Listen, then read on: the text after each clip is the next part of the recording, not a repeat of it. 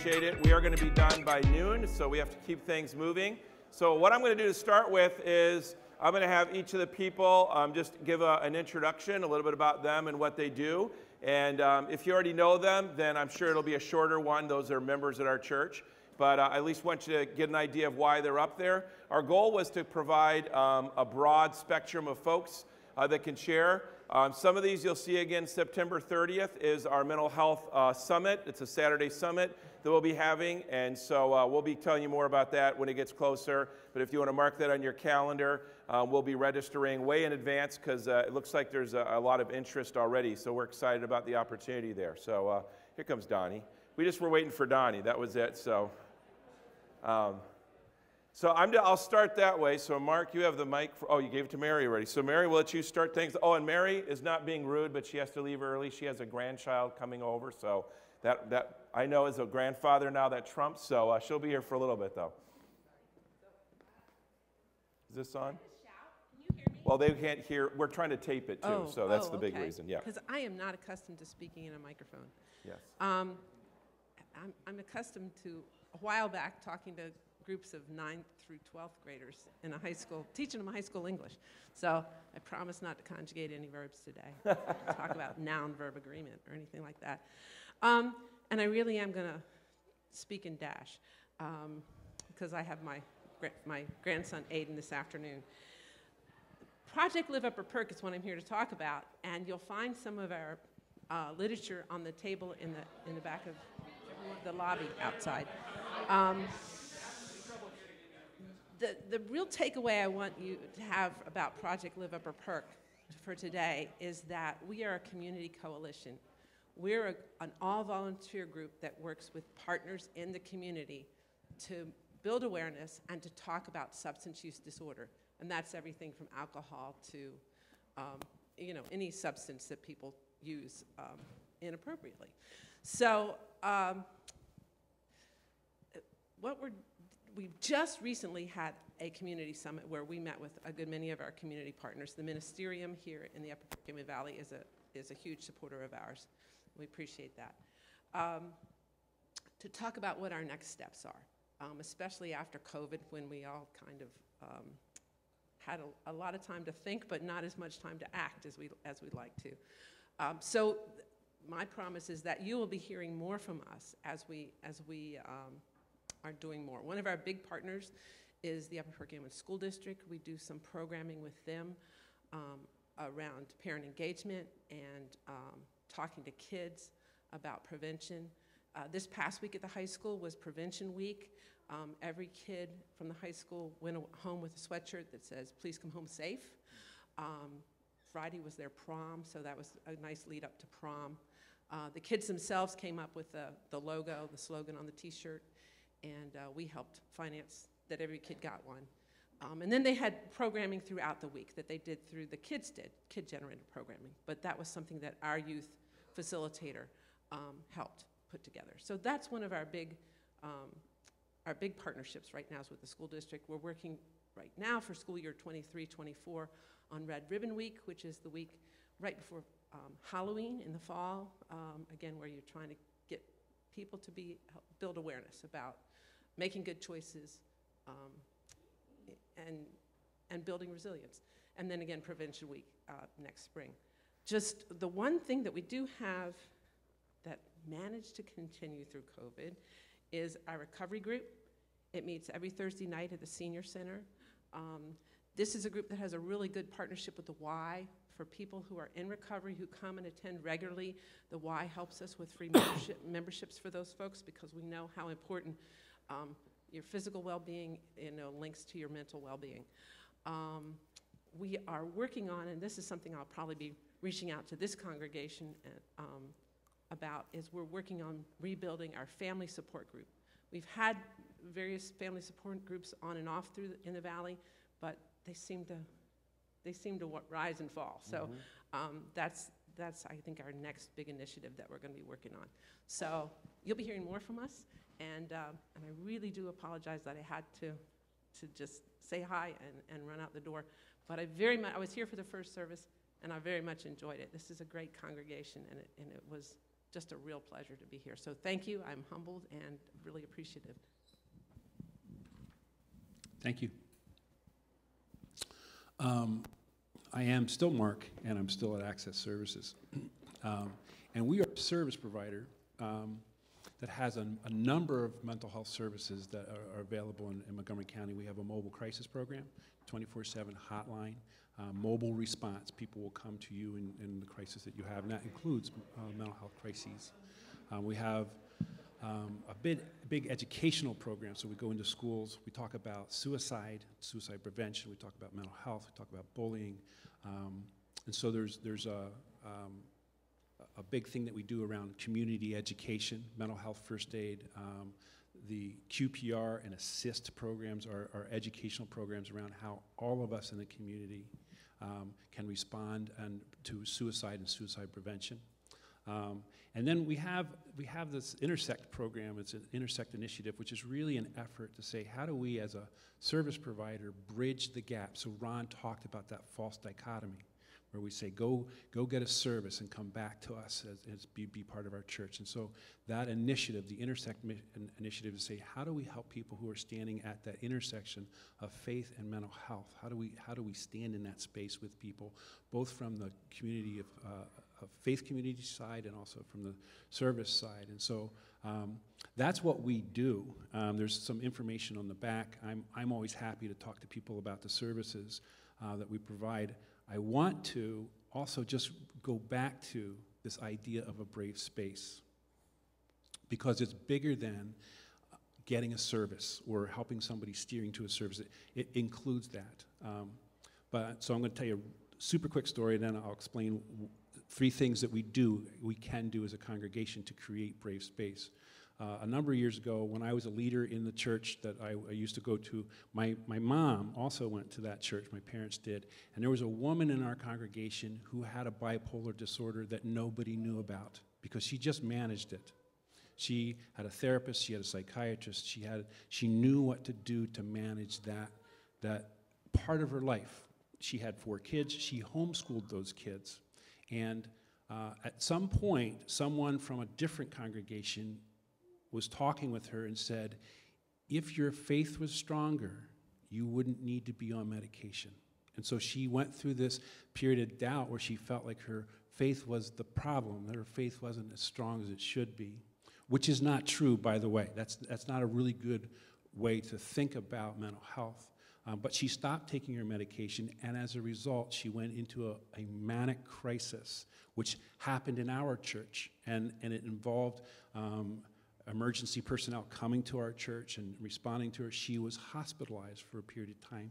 And when she went back home, and then she had to start over again in terms of her treatment, which she did, but it took a while to get back to where she had been. In the interim, she had been homeschooling, but they sent her kids then went to school because she just couldn't manage all of that. And what they said in our church was to some of the women, can you make meals for this family? And so the meal thing went out, and my mom, remember, she brought a meal to this woman, and she answered the door, and she said, could you come in and sit down with us and have this meal with us? And my mom said, oh no. And she had other things that she needed to do that day. And so she called me up, and she said, what am I supposed to do? I just thought I was bringing a meal to her. And I said, I don't know, Mom, except that she asked you. And so maybe she needs something. And so what can you do? And my mom was recently retired. She said, I could go have coffee with her. And so I said, well, why don't you ask her if it's okay to bring over coffee? And then she called me back. She said yes. Now what do I do? So she goes, what do we talk about? What are we going to do? And I said, I don't know, Mom, except she wants you to come over and have coffee with her. So can you bring the coffee with her? Bring a muffin to go with it? And then I said, I know she reads and you read. You're a great reader. And she taught her kids and you were an English teacher. Talk about things that teachers would talk about. Talk about books that you might have in common. Just have a conversation and see where that goes. So she did, and she called me back and she said, it was great. We read the same books. We're going to swap some books. We're going to get together for coffee again. And so there was a thing. This woman needed some treatment. She needed services. and she also needed the body of Christ. Amen. Right? So, so there's these three things that I think go into creating a brave space, which is what churches have to offer that services do not have to offer. And that's this: move towards it. When you see something that doesn't feel right to you, move towards it. Are you okay? That's what Pastor Ron was talking about, that we are afraid to say that. Are you okay? Move towards it, sit with it, which means I don't know the answer, and I was scared to bring it up because I was afraid you were going to tell me, John, that you're not okay, and now I don't have any idea what to do, like my mom, right? So I don't know what to do if you say you're not doing okay, but I'm going to sit with you because I don't have to have all the answers, but I can be present. And then the third thing is go get help if you need to. And that's where services come in. That's where other people in the congregation who have lived experience come in. That's where stories like what you heard today, that's where that experience comes in. Go get help if you need to. But we have to do those three things. And when we do that, we create a space where it's okay to not be okay. In fact, we expect that. All of us are struggling at some point, and we need each other to go through that struggle. I'm Julia. My husband and I have been coming to this church for 8-ish years now. Too long. Wow. This is why Donnie didn't get to talk earlier. Exactly. But yeah, you kind of heard a lot of my experiences in what I said earlier, and I took 5 extra minutes than I was supposed to earlier, so I'm just going to pass this. It's about time. I'm just here really to support her. Although I do have a couple things quick to say.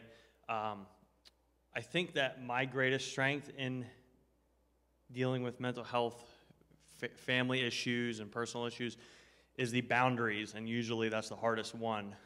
But using boundaries and sticking to them, usually you have to be, like she said, a little bit numb and callous to certain things. So that is the greatest struggle for me, is being emotionally connected to her and understanding how she's feeling and my family's feeling, but also understanding the boundary aspect.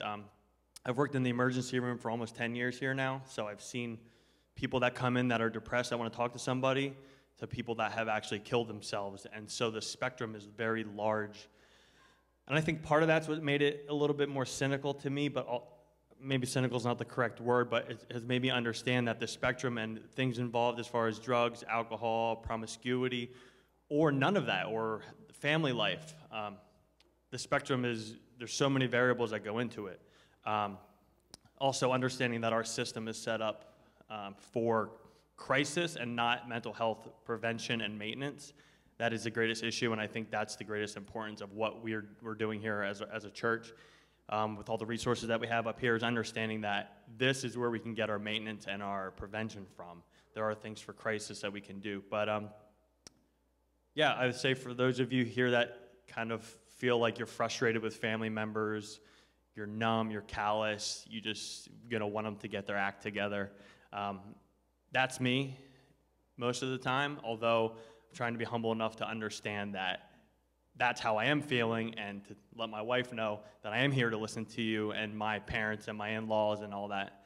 I am here for you, and I'm here to listen to you. So just understanding that and letting people into your life to be able to help you. I'm Megan. I am a certified recovery specialist for Penn Foundation. They do a wide range of mental health and drug and alcohol services. And being a certified recovery specialist, it's kind of practically a part of my job description to be in recovery. It's a certification that you get to, like, once you're in recovery, just learn more about how to help others, and then you get to, I don't know, have a job for that. So I have that. I'm going to school for social work, and in between all of that, I've been learning how to serve our community by working at Penn Foundation. So I've had a lot of different jobs there, but currently I'm in the admissions and intake department for drug and alcohol. So if anybody knows anybody who's struggling, that's kind of my specialty, is how to get started, because that was definitely the hardest part for me when I needed some services and getting started with that, because it's kind of the hardest part, just finding out where to start, because you go on Google and it'll be like call 1-800-recovery, and then it's like you have to tell them what state you live in or talk to like automated prompts and stuff, and that can be really discouraging and frustrating, and sometimes people will just be like, I tried, I'm done, maybe tomorrow I'll try again. So having somebody, you know, that now works in the department that was hardest to reach, which shouldn't be the case, but I just really needed somebody who knew what they were talking about and was able to give me like transparent answers on where to start, and not necessarily the correct like scripted answers. So I make sure to do that in my job as well.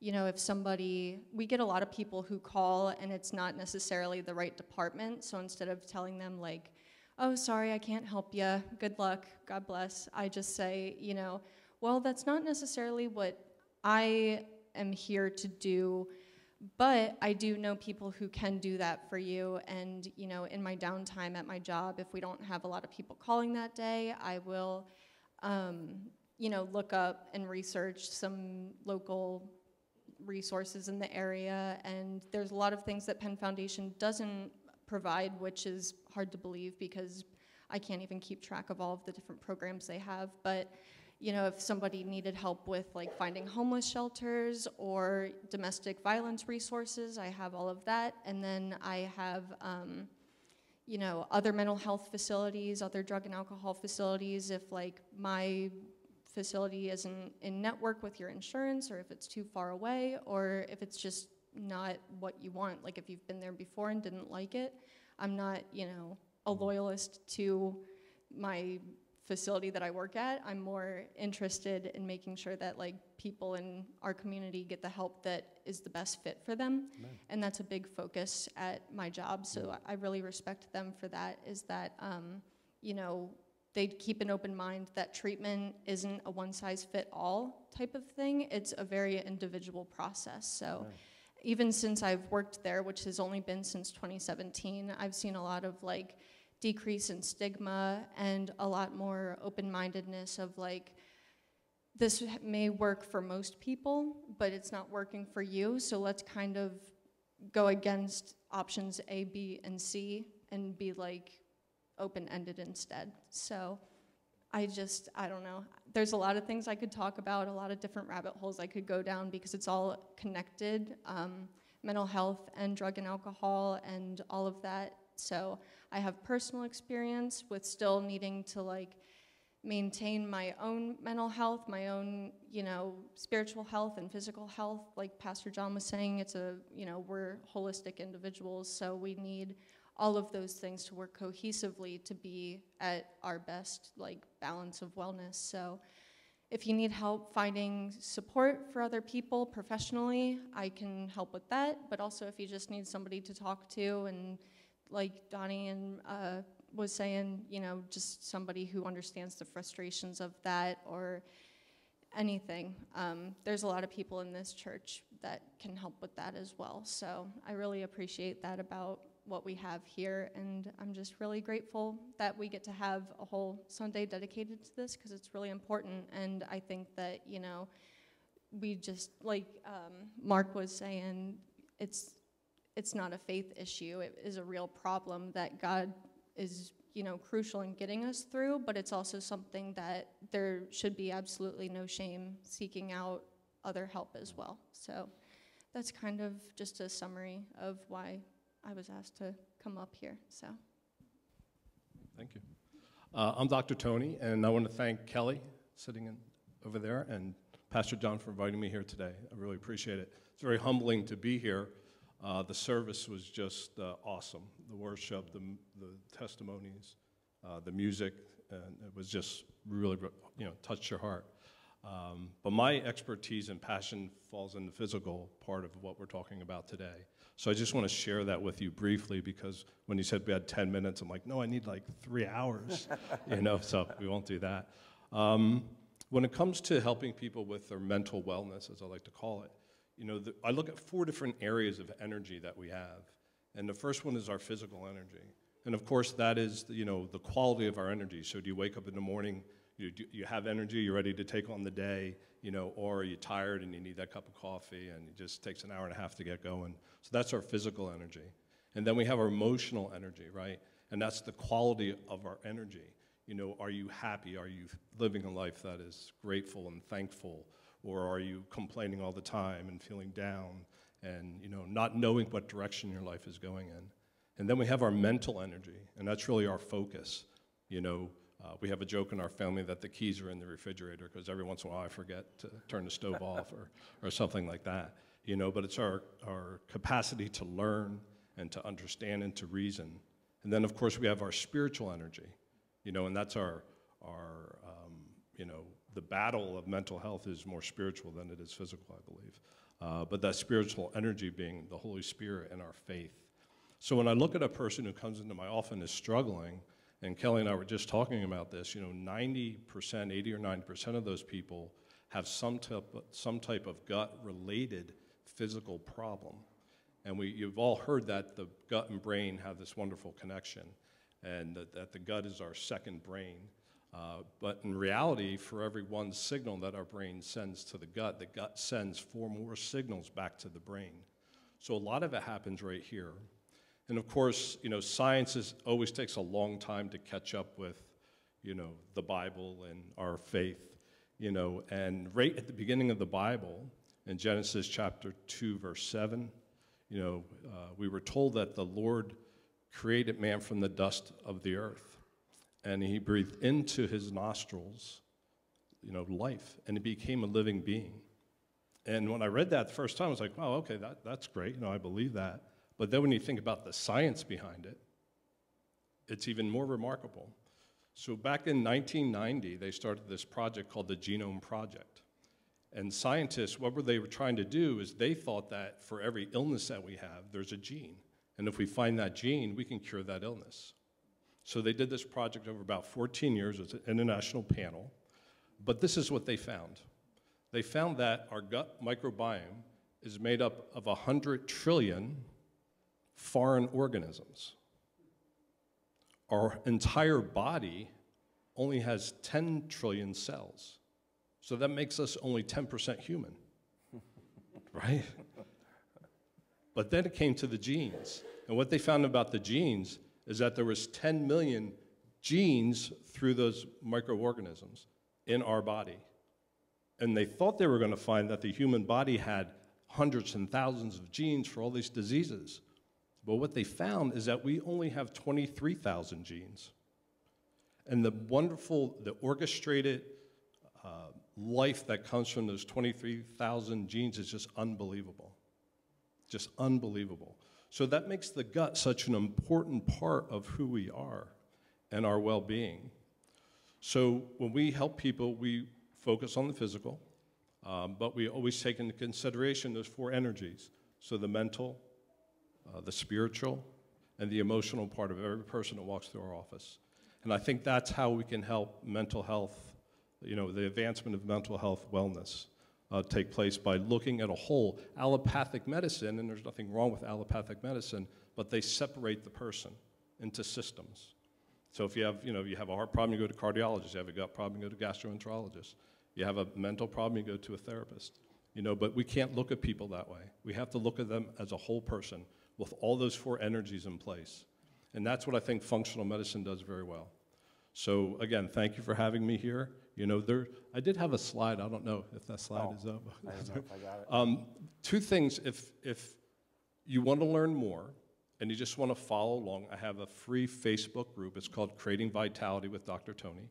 And you could just join that, and we talk about health issues all the time. But if you're struggling now and you can't wait till the fall, I have a website, ubwellcenter.com, and you can click on there, have a free discovery call. And we can just have a phone call, 30-minute conversation about what's going on in your life, and I can give you some direction. So you don't have to wait till the fall when we'll spend a little bit more time, you know, talking through the details of how we can help you. So thank you. Thank you. I appreciate that. Yeah, you want to hand that down? Thank you. This will be the fun part, handing down the microphone. I just want to add to what we just heard. Like, we're holistic, we're whole people, and also we're relational. God describes himself as the Father, the Son, and the Holy Spirit, which is a mystery I don't quite get. I just know that it is. But his very identity is relational. His identity is relational. And secondly, for some reason, God decides to do his work in us through each other. When I look at myself and I say, well, part of the way John is going to get help from God, that God's going to care for John, is that Mark's going to help him. I'm like, God, that's not a good business model. Like I know me. And I'm like, why would you choose to do that? But God does. And so when we think about helping a whole person, it's how do we be a community that helps a whole person, and how do we enter into this relationally? And that's why it's really important for us to, in the same way we don't separate out the head from the heart, from the gut, from the emotion. We don't separate people out that way. We don't separate out our sense of community and our sense of relationship to people. The person that's struggling next to you is just as dependent on you as their friend as they are on a therapist who can bring something different that you can't bring. But it takes all of that working together to help all of us be well. Amen. Thank you. Well, I have questions, but I want to make sure we give you guys the opportunity. We have about 17 minutes, so what questions do you all have before I can pull out some that I have in my bag to bring to any of them? You can ask all of them, one of them, however you might want to do that. And we are going to give you a mic because we're taping this, okay? So don't get too intimidated. But there's other people that can't be here that would like to be able to hear this. They're serving downstairs and other things. So Jason Zimpfer has a microphone somewhere in the back. So who has a question? Over here, Jason, thank you. I just want to say it's our first time here today, and it's been such a blessing. And we didn't know what the topic was going to be, but it touches us and our children, our grandchildren, and our own lives. Thank you. And God is so good, because we were in the car like, we don't really want to go today. And it's been a year since we've been in church, and it's just been awesome. The question I have is,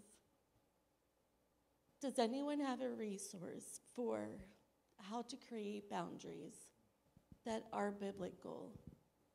And where do we find that, where we're not inundated with read a 500-page book before we get some answers? We're trying to reach our kids where they are, and it's not easy to do it when we're brainstorming. We're hoping our girlfriends or friends at work can help us. And scripture is wonderful, but we're still trying to plan it out in paper and steps. And yeah, thank you. It's awesome how God brought you here today, by the way. Thank you for coming. But I just love, even in our difficulties and heartaches, how God has this amazing plan to bring us right where he needs us, when he needs us. So welcome for there. Anybody have an answer for that, boundaries? Don, you want to speak? Do you have like 16 books you want to share? I don't have a resource. I don't have a resource, but I have a 3- and 5-year-old daughter, and now I understand the struggle as a parent and my kids, mentally, they're great because they're young kids, they're happy, but now I understand, when I can give advice to other people, and I say, stick with your boundary, and then I sit back and think, if this was Kylie or Madison, and I said, of course, I would continue to let them come home every time. I would continue to support them until the day they die or I die. And so that emotional connection to your children will never go away, and now I understand that. So I think what you're feeling is normal as far as a resource goes. Right over here. I can share some, but I figured I'd let you. So you're talking also of parenthood, which is a whole animal of itself. As a parent of now adults, and still in their lives, parenting is its own set of things, as was just said.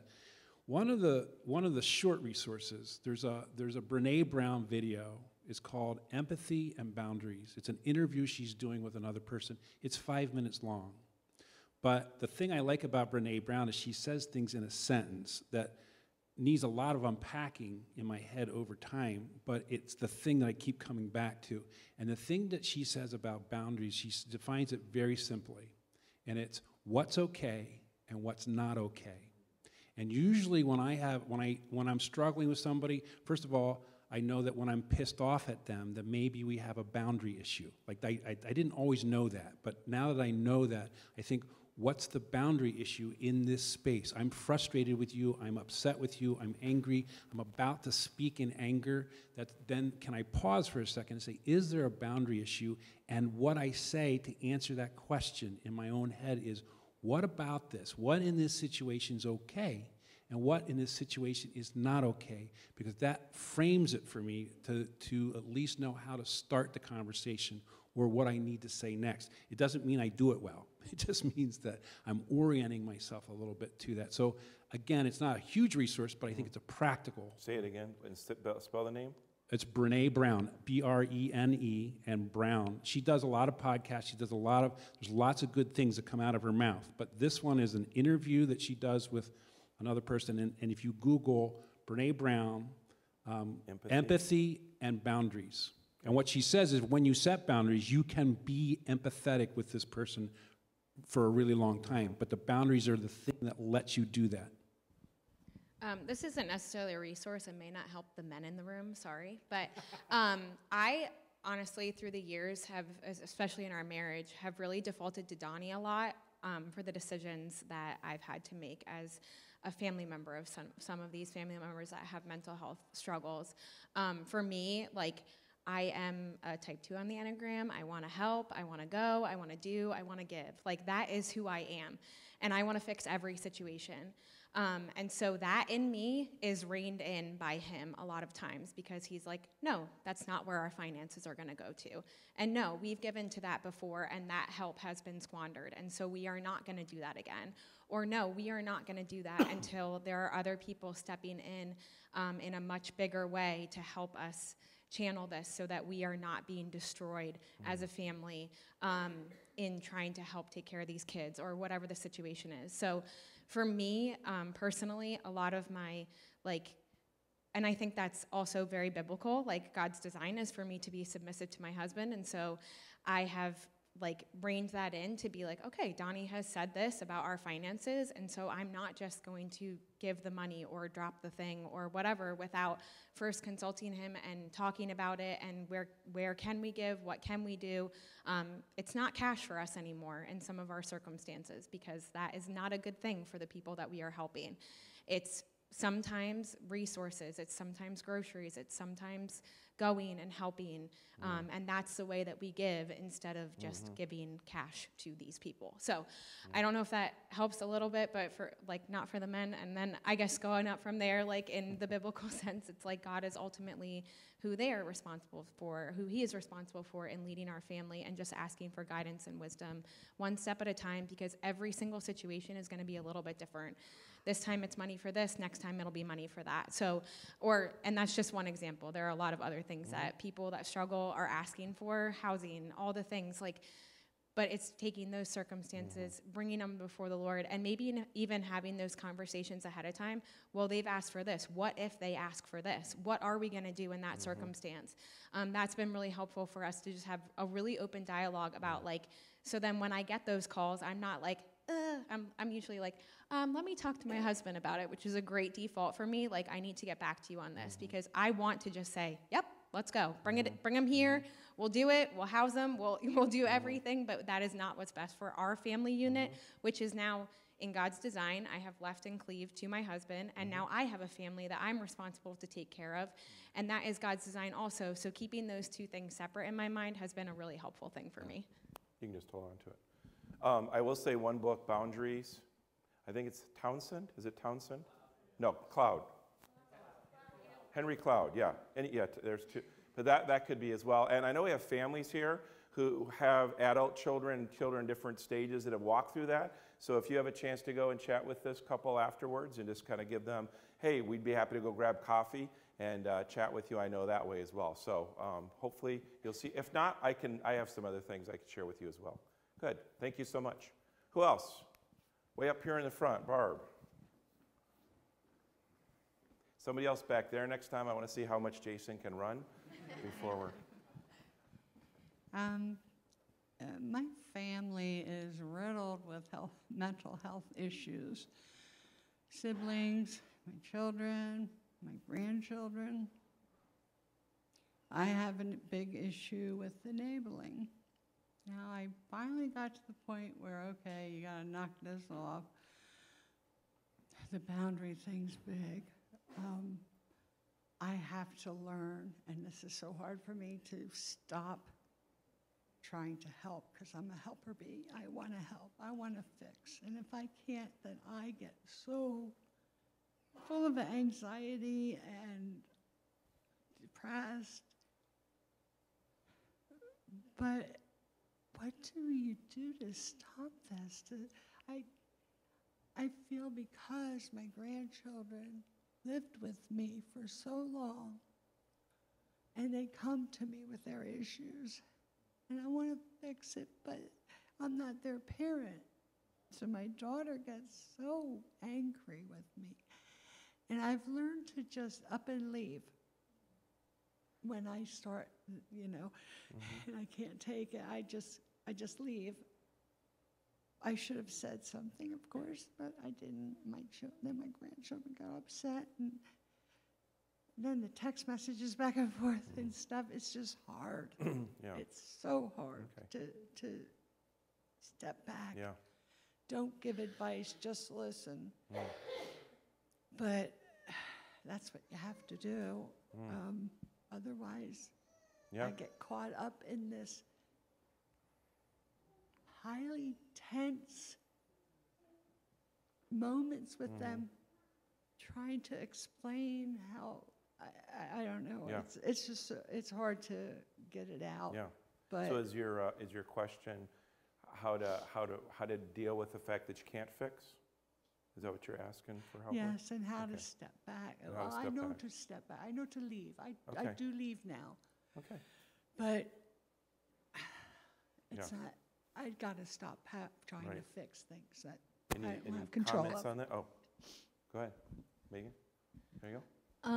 I can relate to that a lot. I don't have any children or anything, but I've had a lot of friends who, once I began recovering, and they didn't follow along, it was really hard, to know where do I draw the line that is the line where they know I still love them, but, that I'm not tiring myself out by still helping so much that it's like I never got out of that life at all.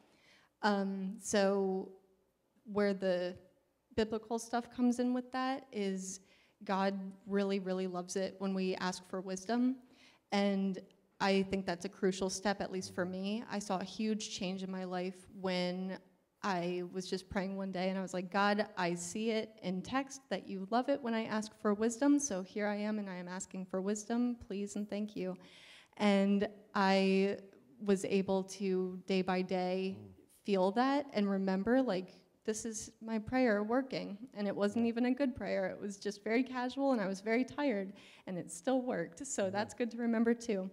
And so first and foremost, asking for that wisdom. And then another thing that really helped me in addition to that is my therapist. She's a believer as well. And she always brings up something called the column of responsibility. And I think it's like a legit model that you can look up and see more examples upon, but just to summarize it quickly, I just would draw out a chart and I would say, what's my responsibility, what's their responsibility, and what's God's responsibility? And because I am the type of person who I say, well, if we bend this in the right way, it can all fall in my column. And then I can manipulate this whole situation and I can be responsible for it and the results will come because I get to do it. And that's delusional for me. Like I did not get the desired results with that thinking. It was just a lot of work with a temporary payoff. And I realized that the people that I would try to help more than they wanted me to would just appease me so that I would go away. And I worked so hard and I thought, yeah, that really did something. but they were just smiling and nodding, and they're like, yeah, thanks, thank you. And they're like, I'm not gonna do any of that at all. I didn't ask for that.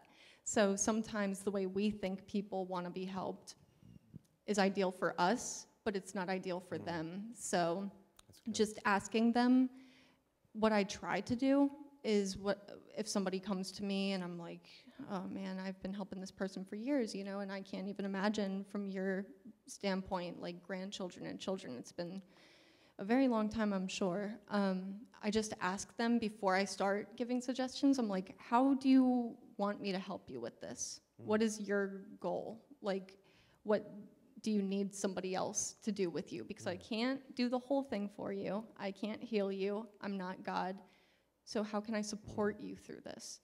And that usually segues into a better discussion that's more clear for both you and for the person, that maybe they don't even know what they want. And maybe no one's asked them what they want yet. They just want it to be gone. But that's, we all do. So asking them, how would you like help with this, might be the first time that they've thought about it. And that can really be the start of like long-lasting change, at least in my life personally, and for people that I've started talking to that way, I've seen longer-lasting results as well. And you know, I could go on forever, because then it's like, then you talk about this and then that, but it really is an individual thing. So I hope that gives you a good starting point. Yeah, and Julia has, thank you, Megan. Yep. Yeah, I think I teach CPR, and we can't help someone else if we are not well ourselves. So, like, if the situation's not safe, we have to move the patient, the victim. If we are not able to do something, we can't help them. I think one thing that just kind of came to my mind in some of our experiences is setting down some clear guidelines with these people who maybe are taking advantage of you in this enabling type of situation, and saying, I will not be screamed at and hung up on again today.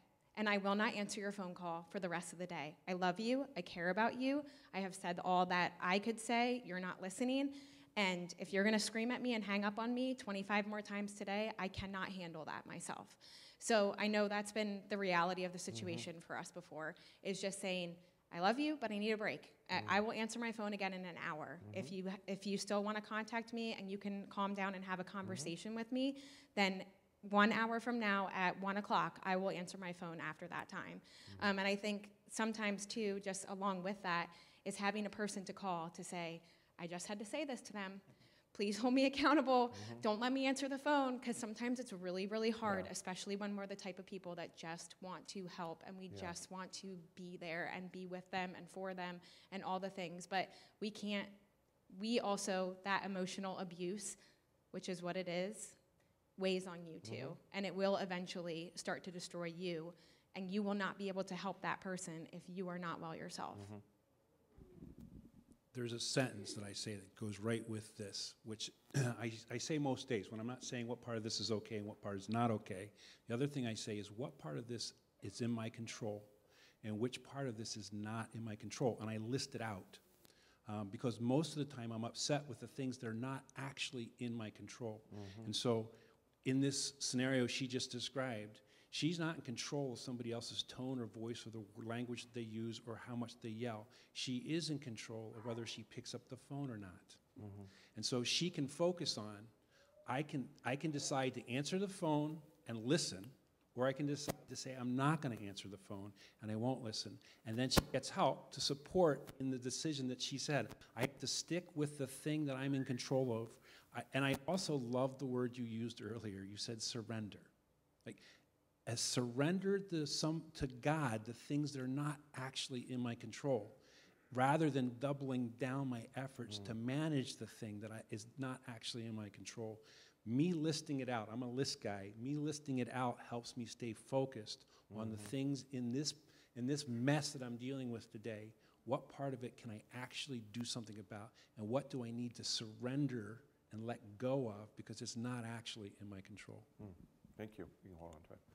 Well, they will be up here afterwards. I know that time went by really quick, but I want to be sensitive to our children's workers who have been downstairs, and I want to make sure we wrap things up. But they'll be up here for a few minutes if you want to chat with them. If you have other questions, you guys email, call us at church. We'll do everything we have. We have lots of resources. Remember, there's the resource pack on the back. We also have digital versions of that. We want to be here to help you. And any way we can do that, we'd like to. So let me pray and we'll be dismissed.